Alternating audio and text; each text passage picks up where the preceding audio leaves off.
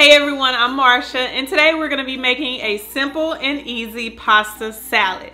Now, this is my favorite pasta salad recipe because number one, it doesn't include any cheese. And if you've been following me on my channel, you know that I am on my own dairy-free journey. So no cheese is a plus. Number two, it doesn't include any mayonnaise. And a lot of pasta salad recipes that I see out there have some type of mayonnaise-based dressing, and I just really don't like that. So this one doesn't include mayo or mayonnaise. But number three is it's just really easy to make. It only includes 8 ingredients, and most of those are vegetables. So that is why I love it, and I cannot wait to show it to you. So let's get started. All right, so the base ingredient for any pasta salad is, of course, pasta. I'm going to be using rotini pasta today, but you can actually use any type of pasta you like for this recipe. I typically use either rotini or spaghetti, just regular spaghetti noodles or spaghetti pasta, but you can use whatever pasta that you have on hand in your pantry. So all you have to do is cook it according to the instructions on the box and you're good to go. All right, so I've already cooked my pasta and it is cooling off. Now I'm about to prep my veggies. All right, for our veggies, I have a green bell pepper and a red bell pepper. I've already chopped up the green bell pepper, so now I'm going to chop up the red bell pepper. Another thing that I really love about this pasta salad recipe is that all of the veggies are going to remain raw. So I'm not going to be cooking these veggies at all. And that just helps maximize the health benefits that you will get from eating all of these veggies in their, for the most part, natural state. All right, moving on to my cucumber.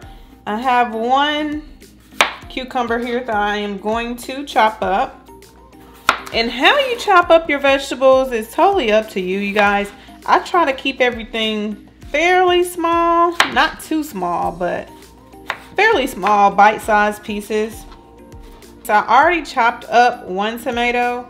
I think I just want a little bit more tomato, so I might not use this entire tomato, but I am gonna chop up some of it. Kind of depends on the size of your vegetables. The tomatoes I had were pretty large, so I'm just gonna chop up a little bit more off of this one and then we'll be good to go. All right, so we have our red bell peppers, our cucumbers, our tomatoes. And we also have some green bell peppers, some red onion, and some more tomatoes because I felt like I didn't have enough.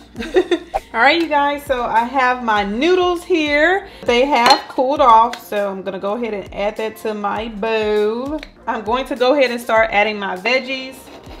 Going to add my cucumbers.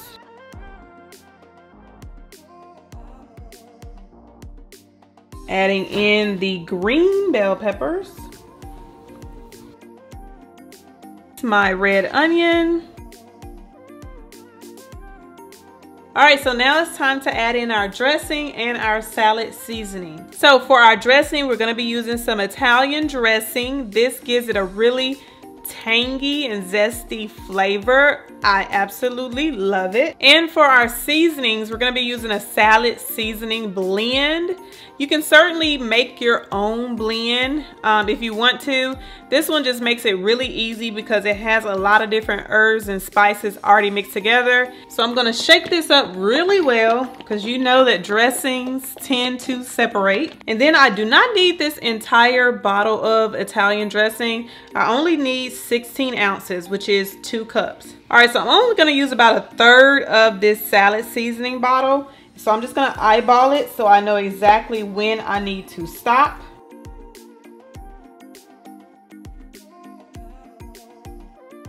And I'm gonna go ahead and put a cup of the dressing on top.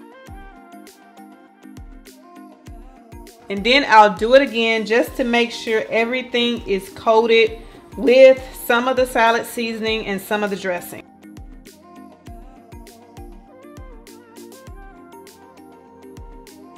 A little bit more salad seasoning. And now I'm going to add the rest of my dressing. Oh my gosh, it smells so good already.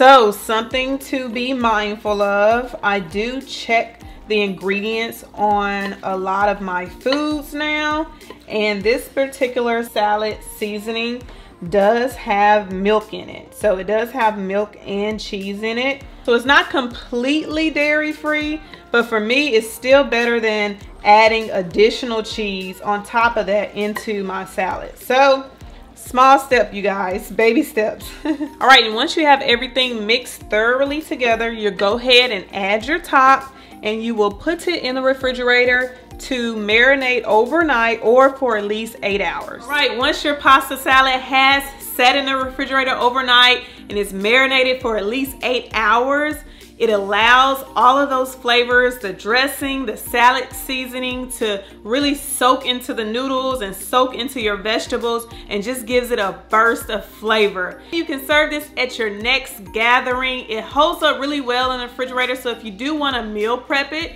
you can certainly do that as well. I usually eat on it for like an entire week because the longer it sits, the better it tastes. I hope you enjoy this recipe. If you do, and if you make it, come back, leave me a comment down below. And if you really like this video, please leave me a big thumbs up because it really helps my channel out. And if you haven't already subscribed to my channel, please hit that red subscribe button down below. I post videos every single Wednesday, so you'll never miss when I upload a video. Until next time, you guys, I'll see you later.